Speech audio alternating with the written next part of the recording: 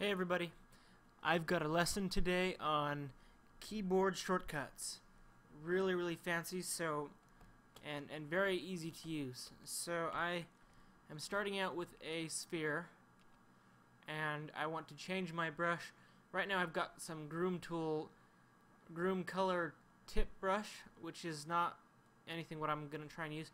I'm gonna try and pull out this sphere to make something, and the best brush to do that with will probably be the move brush. So press spacebar or go up here to the very top, your brush palette. So spacebar, second one down, and then the move brush starts with an M, so I press M, then only the brushes that start with M show up, and it goes. I'll go one step further, and if I look at the move brush, there is an orange V right by it, so I press V, and now I've selected the move brush.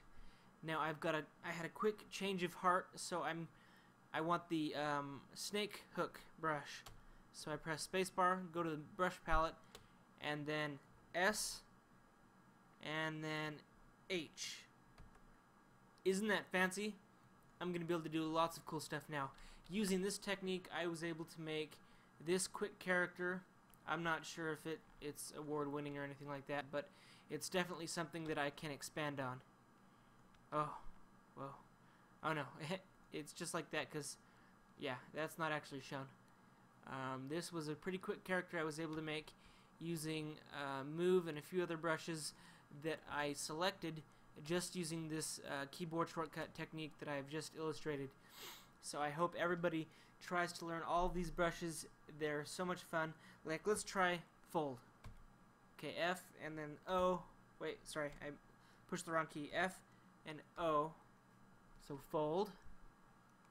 I'm gonna deactivate R2b, and that looks pretty interesting. I'll have to figure out. He's got a stomach now. Cool. So everybody use that all the time, and report back to me if you have any success. Thank you.